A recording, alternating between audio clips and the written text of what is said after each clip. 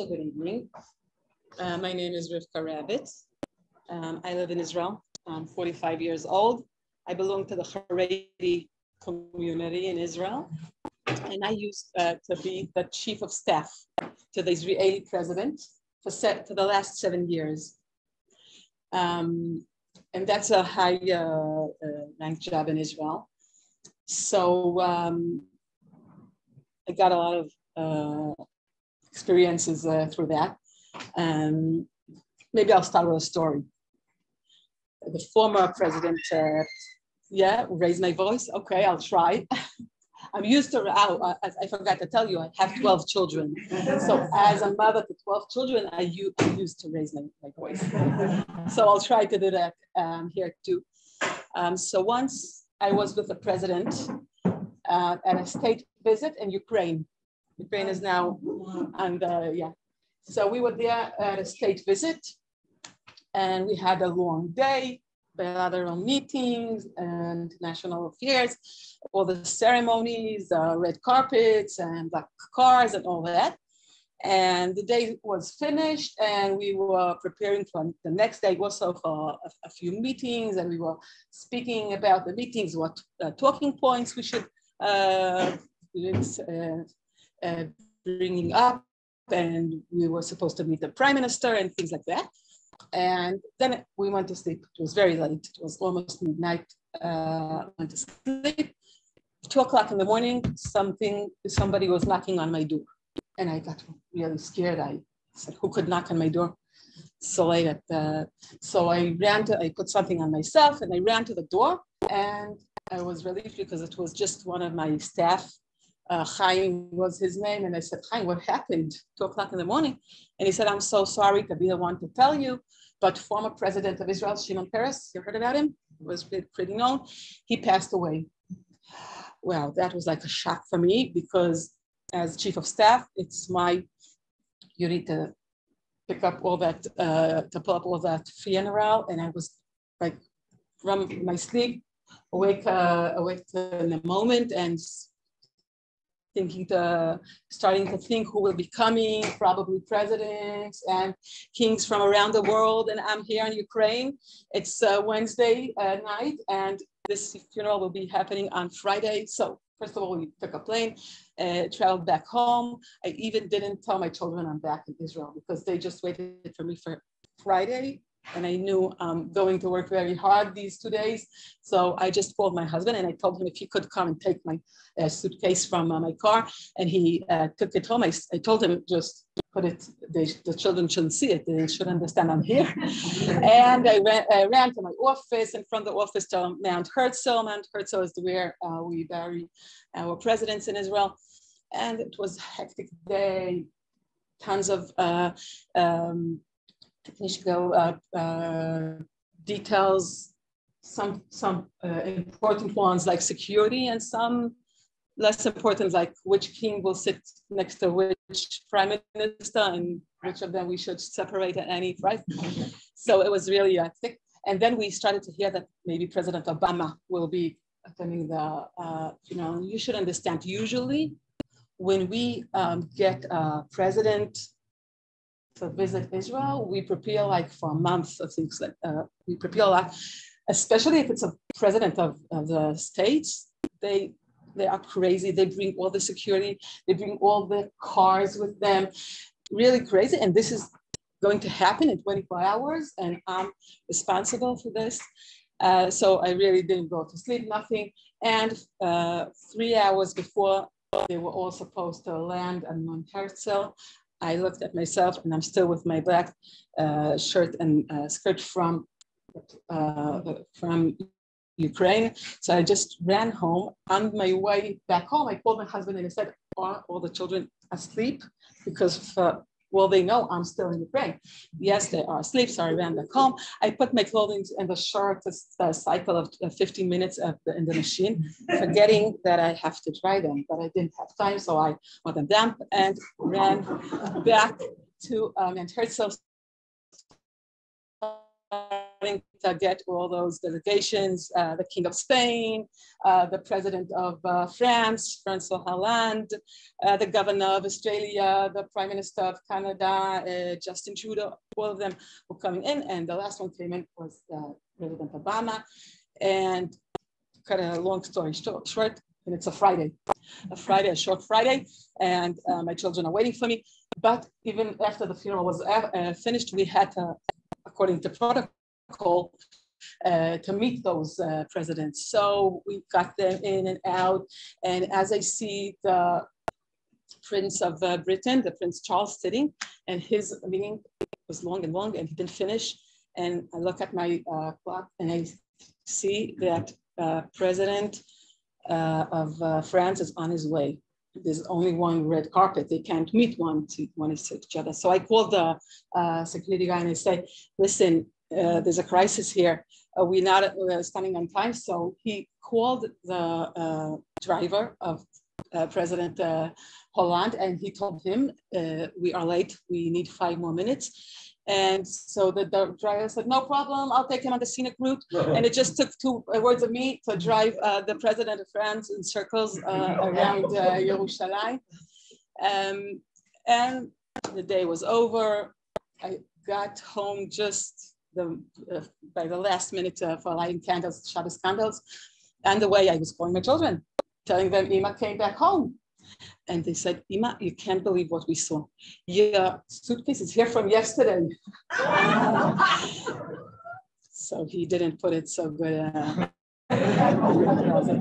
And then I was going down the steps towards my house, and my neighbor was seeing me, and she was saying, Rivka, how do you do that? How? Who cooked your child? Who put your hot plate? And I was like thinking, how is a question, but I think the question is why. Why do I do that? Why did Hashem put me in such a bizarre situation? I was asking myself the same question a year before. It was an Erev Pesach, regular Erev Pesach. I went out of the house, it was a quiet day. I didn't have too much meetings that day. And I said, another week is Pesach. I'll take my children today to buy them clothes for Pesach. I'll clean the fridge. I'll do my silver. Everything I'll do today. It's a very good day, not too long, not too hectic. And as I was getting close to Yerushalayim, it was 7 o'clock in the morning, 7:30 maybe, my phone rang in the car. I looked at the phone, and it was the general director of the Ministry of Foreign Affairs, Nissim, his name. So I said, good morning, Nissim, so early. Usually he was not awake so early. And he said, yes, good morning, I need a favor. What's the favor? That sounded already not so good, but what's the favor you need? So he said, the president of Singapore passed over. And I need the president of Israel to take part in his funeral. And I understood, as I was shocked hearing this, that he's right. I asked him, tell me, Nissim, who are the other leaders that will take part in the funeral? And he gave me the names. And as he goes on, I understood there's no choice. We have to take, Israel has very special relationships with Singapore because of her neighbors, of Malaysia and things like that. Mossad, we can't speak about it, but Israel needs very good connections with Singapore, and I understood that we have no choice and we have to go and take part in that funeral. So I said, Nissim, tell me, when is the funeral? And he said, it's on Sunday. So if you don't want to travel on Shabbat, as you go, so you have to go today. And that's what happened. I went up in the morning in Beitar Illit, planning a very easy day, buying clothing with my children for Pesach. And then I found myself in the afternoon in Bangkok and later the night in Singapore. I didn't even have time to go home and take my suit and take my things. So I called my husband and he brought me my bag to the office. I didn't even know what he put in. The big, when I came there, I saw he put in some snacks and things like that. And that was a good idea because I didn't have anything to eat there. So that was a good idea that he did that. And I came back the day of Brikat Chametz. Every day they were calling me, my children, and saying, we're cleaning this room and we are cleaning that room. And don't ask, Abba bought big garbage bags and we are throwing a lot of things. And I got scared because I have a lot of important things at home that I don't let anyone to throw, like broken chairs that I'll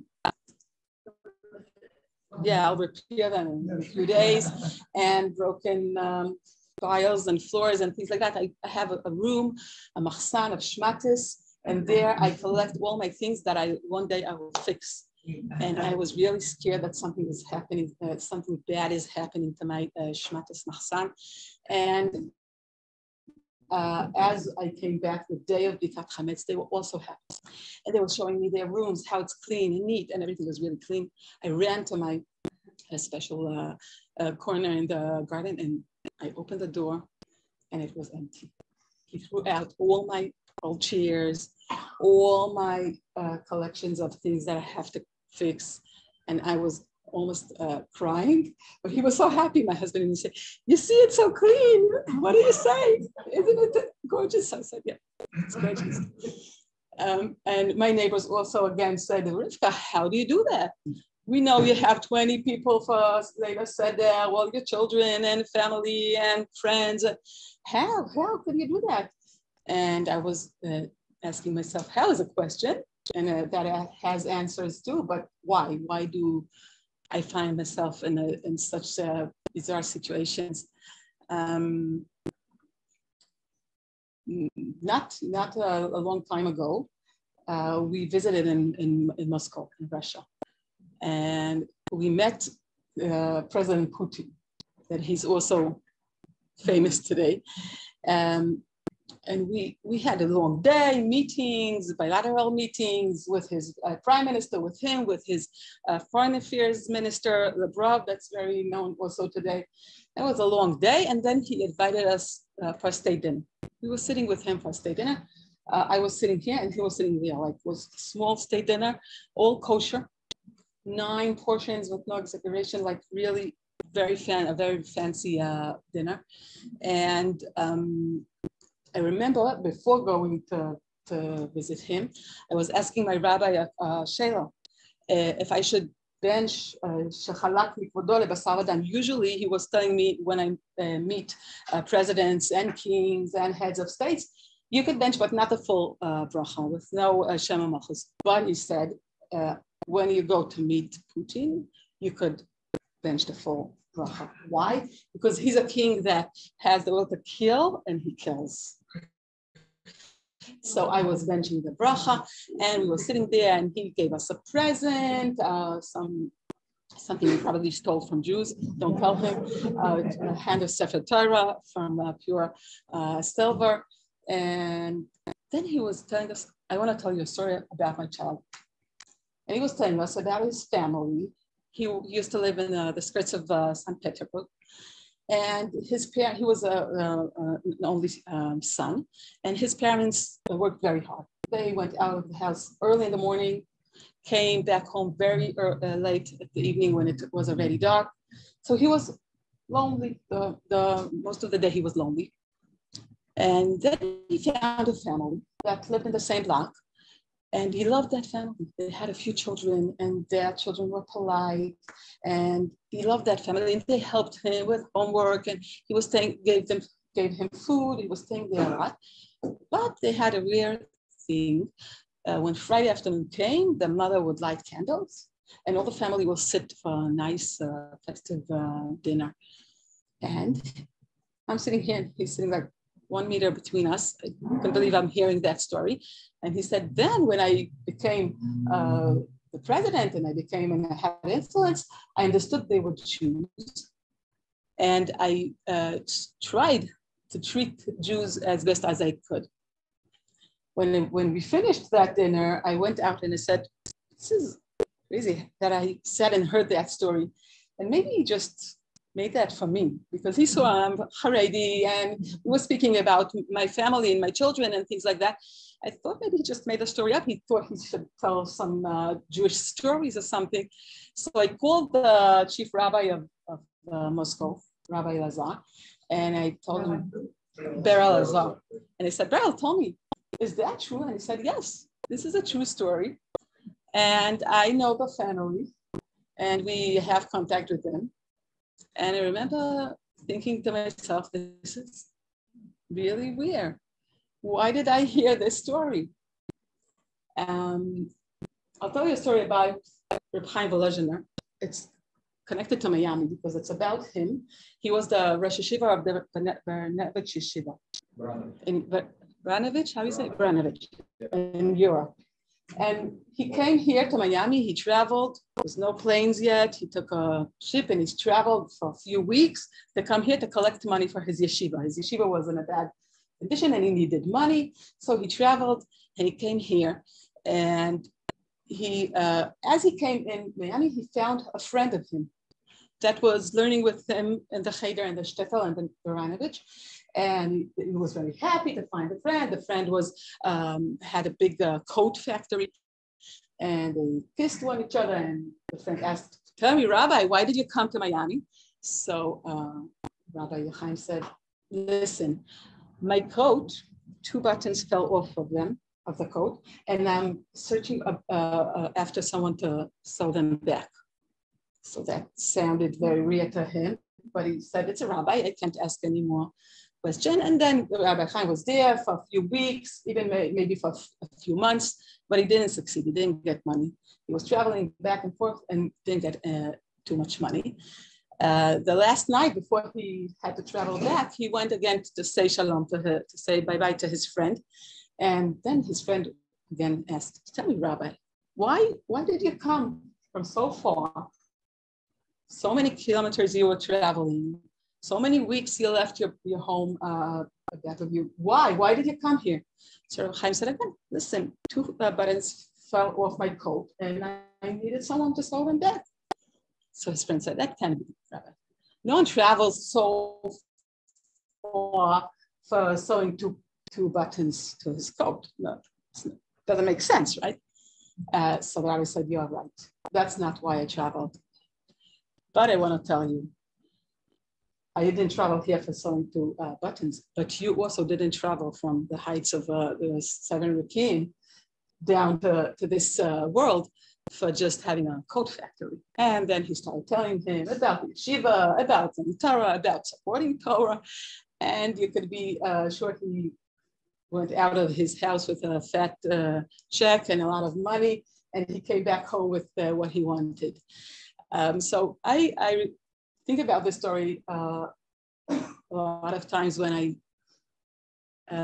find myself in some of those situations, and I say, I also don't think I came to be to sit across of Putin or across of the King of Spain or Obama just for chatting with them and hearing stories. I think something. I remember once I met the Queen of Spain. We were there also on a state dinner, and she's a very nice lady. She was an anchor in her state until she got married to the king, and she was a journalist and very known, very nice, pretty lady. And we were having, after the dinner was over, we were having like a drink all together. People were going around and driving crazy, selfie, and I saw she was getting tired, but she was still nice to everyone. And then I was standing next to her and speaking to my friend, and I saw like she's getting exhausted. So I said to myself, I was mumbling to myself, and I was saying, "Oh, it's not easy to be a queen." And she heard me, and she said, "It's easier than being a journalist." And that brought us to speak. I don't know, my friend, I think, told her, Rivka has 11 children at that time. I was still 11, I didn't have the baby then. And she said, "Wow, 11 children. Tell me about that. I have 2 daughters and I don't get along with them. And it's so hard for me." And she didn't believe me. She had a lot of questions. She told me that she was once in Yerushalayim for a visit in Jerusalem, and they took them. She was coming to a kibbutz to volunteer, something like that, and they took them to a tour in Jerusalem, Mea Shearim, and she saw a family with 7 children, and she thought they're joking, it can't be. So she was crazy about meeting me with 11 children, had a lot of questions until the king had to come and pull her in his hands because the ceremony had to go on. So I was also then telling myself, me from Beitar Illit, I train Rivka, Ravitz, coming from a very plain family. You could ask my cousin Avidan. My mother doesn't put makeup on her. And I also never saw a cosmetician from inside. So I'm speaking to such a known, and it was really a question. It happened also once with Sam. That was really funny. It was that someone told me I'm a Wonder Woman.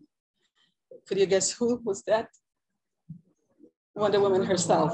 We were traveling to LA with the president, and then on the plane, I got an email message in my inbox, and it was saying from the consulate, and was saying that Gal Gadot tomorrow she has a premiere of Justice League, something like that, and she's inviting the president to come to her premiere. So I was asking my colleague who was sitting next to me, who's Gal Gadot?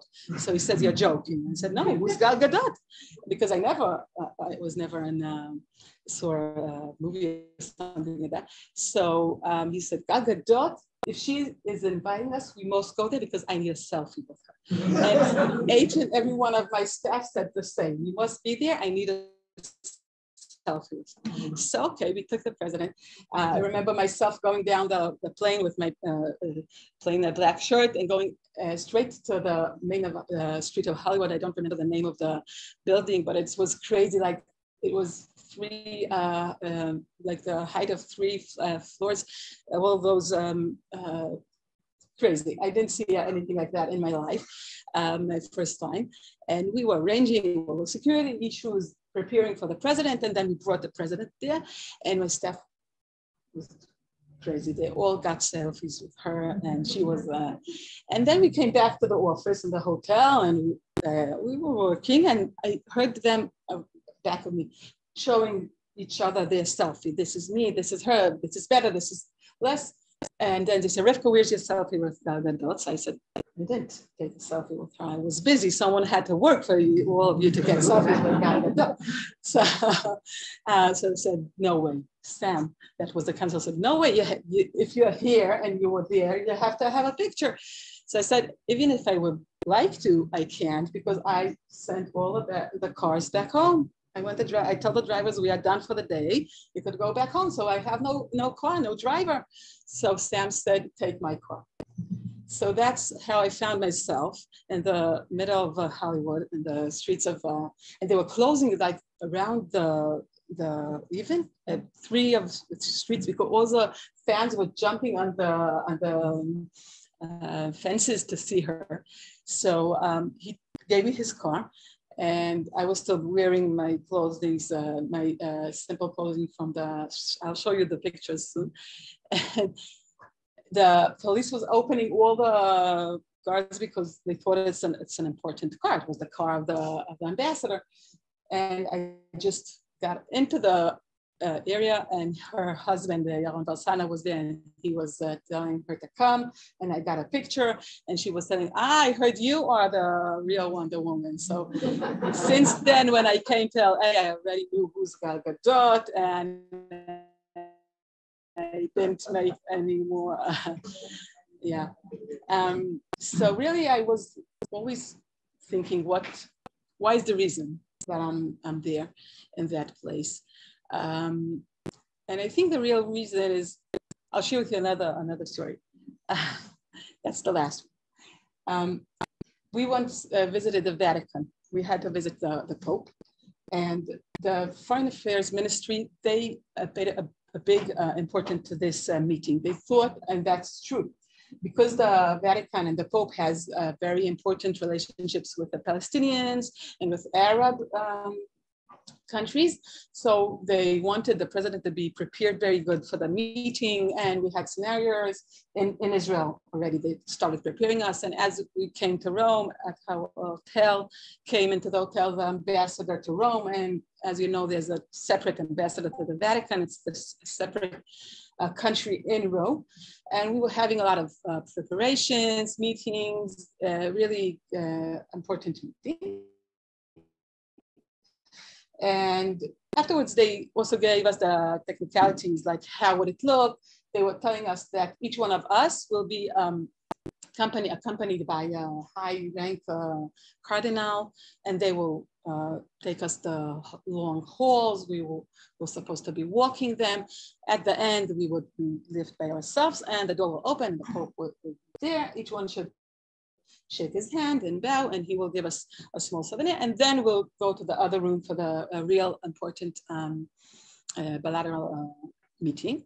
So at this point, I stopped the ambassador and I told him, listen, I don't shake hands with men. That's our minhag. According to religious issues, it's a minhag, it's not, but I don't shake hands with men. So please tell the head cardinal of the Pope. And he said, no problem, no problem. Yossi was his name. He was our ambassador then.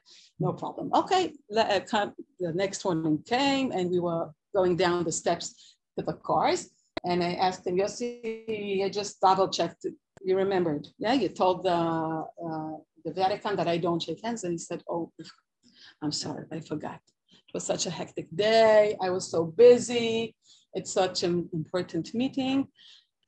Call your rabbi. I'm sure he will give you an heter time because it's so important and you can't ruin this protocol and ruin our important meeting. So I didn't want to do that. So I didn't call my rabbi. And we started going all those long halls. And as we're getting closer, my stomach was a bit anxious and I was nervous. And I was saying, oh, it shouldn't be me to run this important meeting. And I was like saying, what's going on? What should I do? What should I do? And then I remembered there's a skula remedy.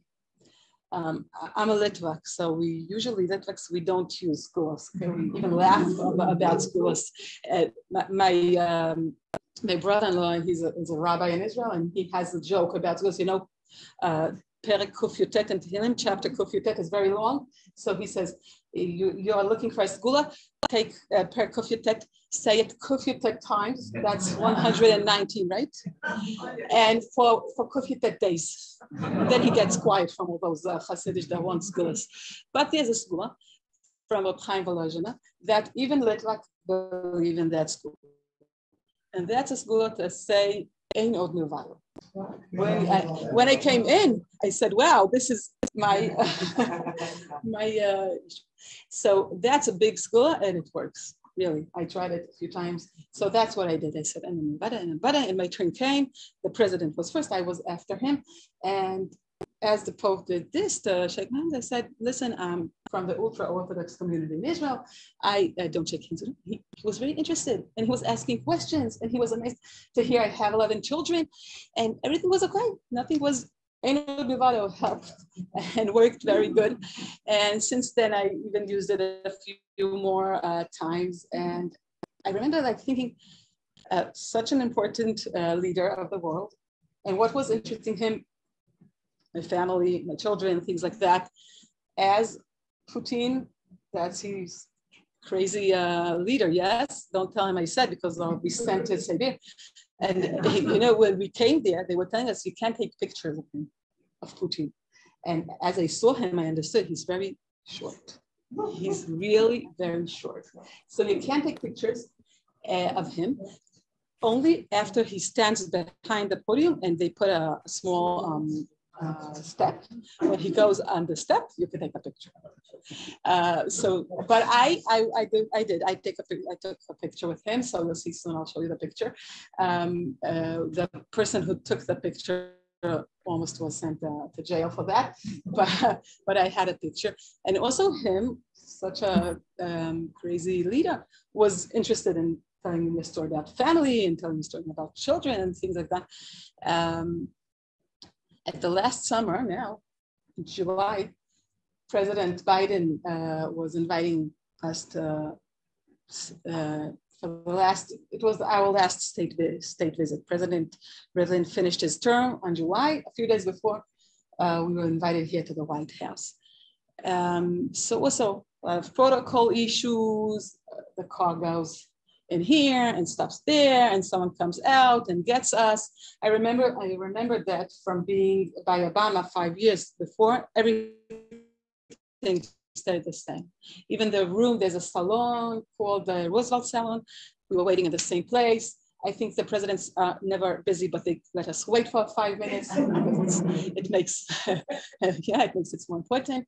And when you wait, there's the same cookies 5 years ago and now the same, not the same kind of cookies.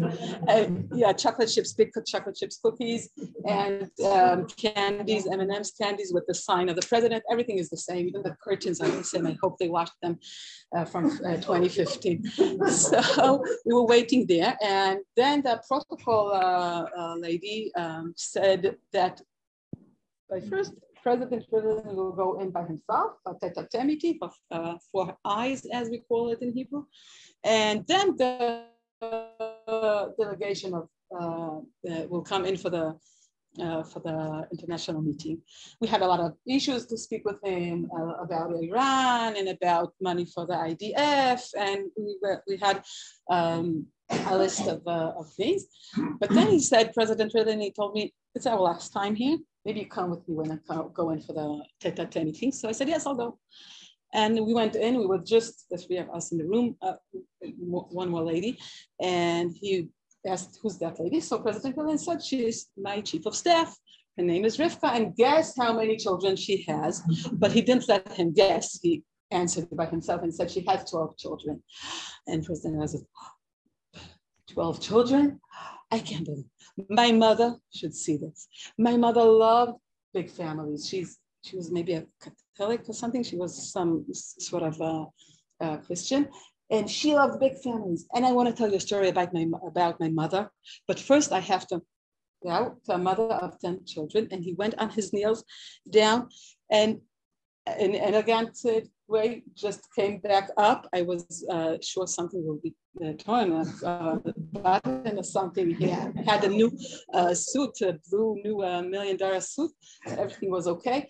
And then he took me to the other side of the room. It's an oval room, yeah. And on the shelf, the biggest leader of the world, what he's holding on the shelf in his working room, a picture of his mother, and telling me a story about his mother. We saw in the picture, I'll show you this in the picture. It's very funny because he's laughing, so we had to laugh too.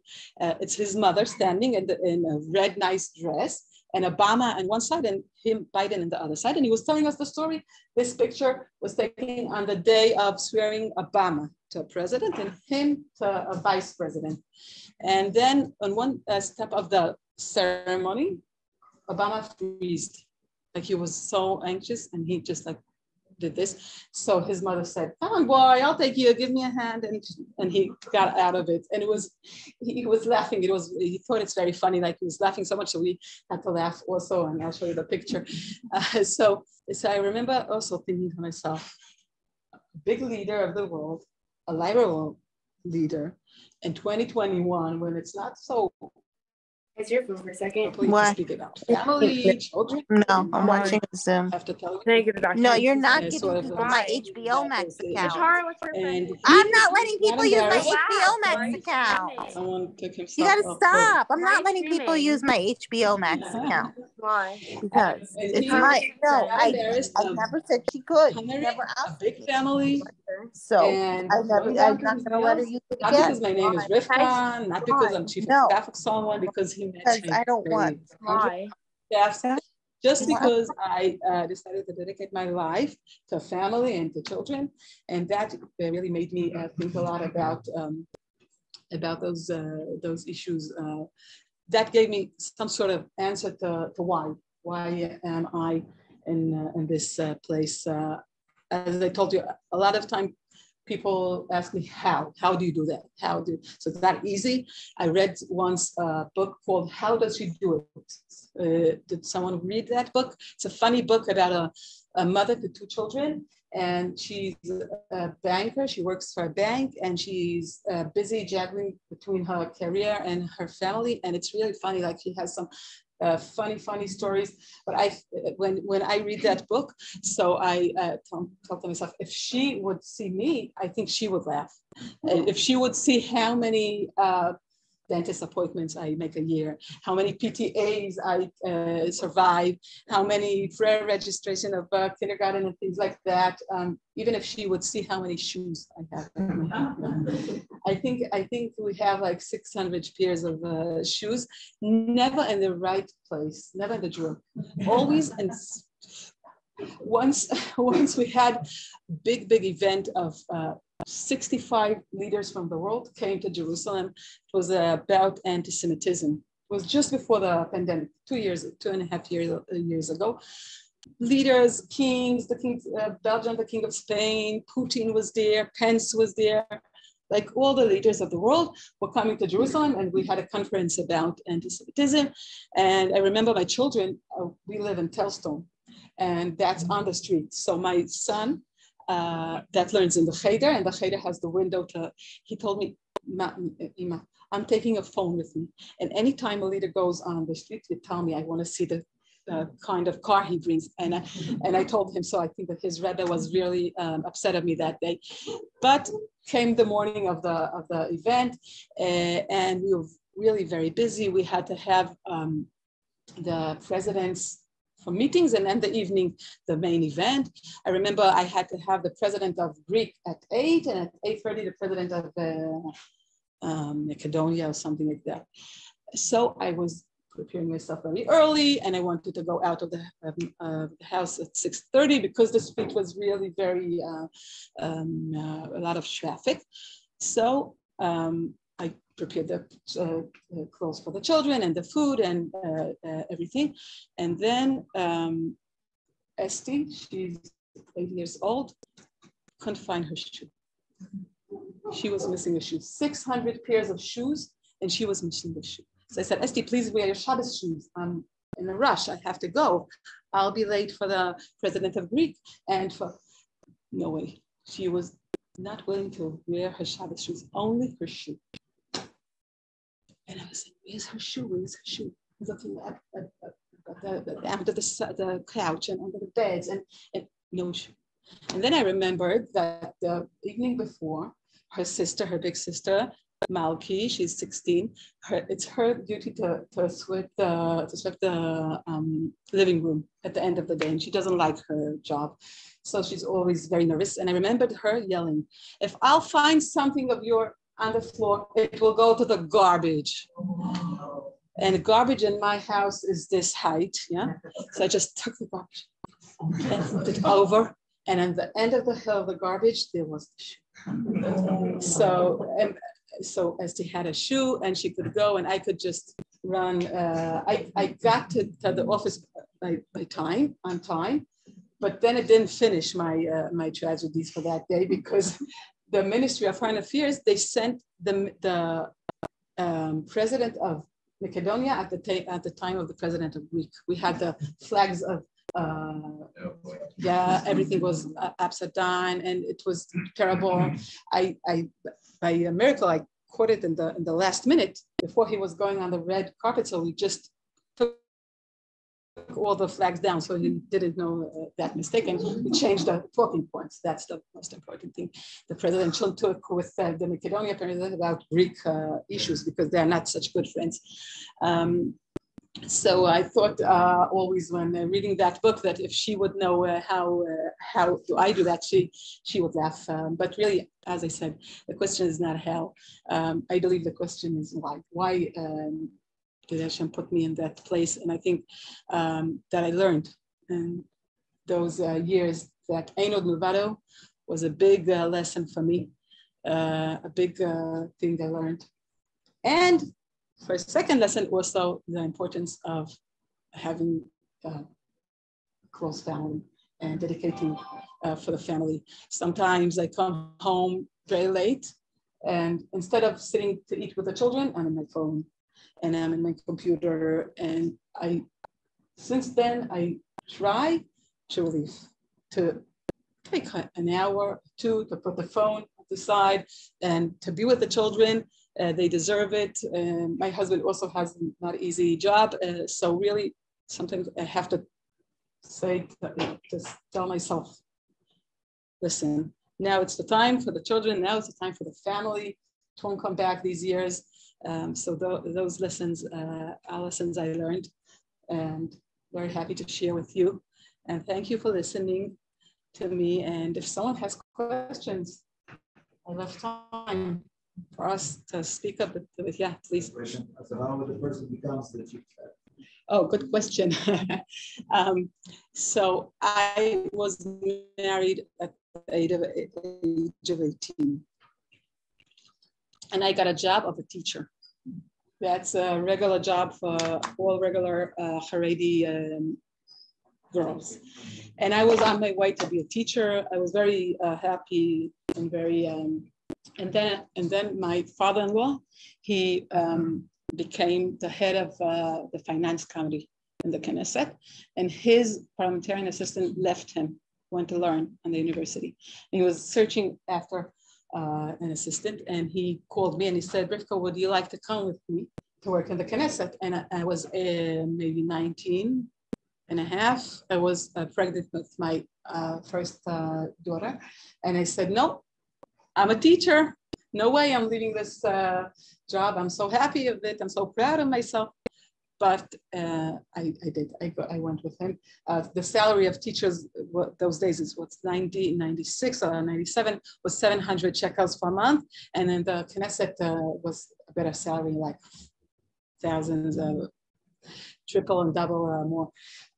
So I went with him, and I got to know the Likud party, and then I moved over to there, and I had some campaigns. I made their campaigns. So that's how I got the job. Yeah, it was a mistake. Yeah. You spoke with you. Was there a translator? There was a translator at the official meeting, but then at the dinner, he spoke English. Oh, so English. Yeah. Don't tell anyone, because yeah, that's why he wants 2 months. Could be.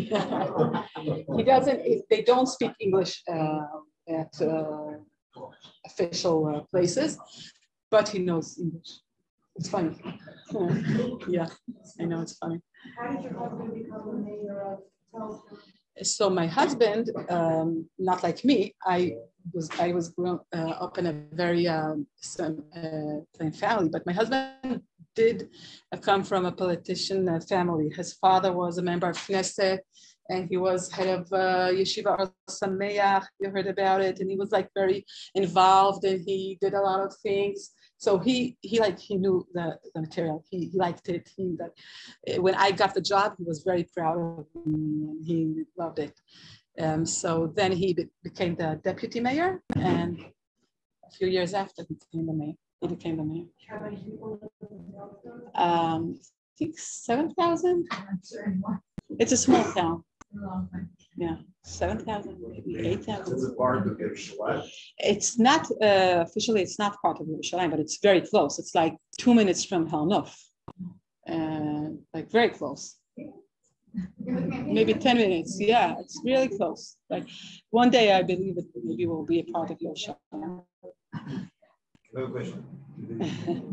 So I'm former military, so I know there's a Russian big naval base in the Mediterranean close to Israel. Are you still in politics? And what's your opinion?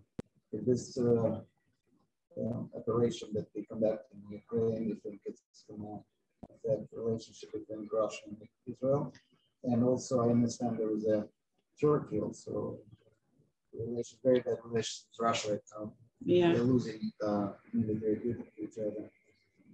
I'll tell you what, First of all, I'm not in a job for half a year, but I know we, as Israel, we are very careful not to take side because Ukraine are friends, but we need Russia, especially against Iran and Turkish. And also there's a big issues of money, like oil. So I believe that the Prime Minister of Israel, he won't take a side. But now I heard that he's like Putin was asking him, and also Zelensky was asking him to maybe to try to get the two sides to speak. So that could be, but he will be very careful. And the big story is between Israel and the States, because Israel is a good friend, like the States is good friends with us, but they want us to speak against Putin now. So that's also a crazy situation. But I heard that Israel is going to condemn Russia at the United Nations. They plan to do that. Is it wise? But now, no, things are changing. I'm not there for half a year, so I'm not like in the. And even if I would, so it usually, can't say everything. But we are all signed and. We're all polygraphed once in a month and things like that. Are you still in politics? No, not at all. Yeah, Baruch Hashem. I'm working for a cyber company, an Israeli cyber. That's the best place. I took some vacation with my children. I was with them 2 months. That was too much for me, being home 2 months. I got crazy and I went down. Thank you so much. Thank you for listening.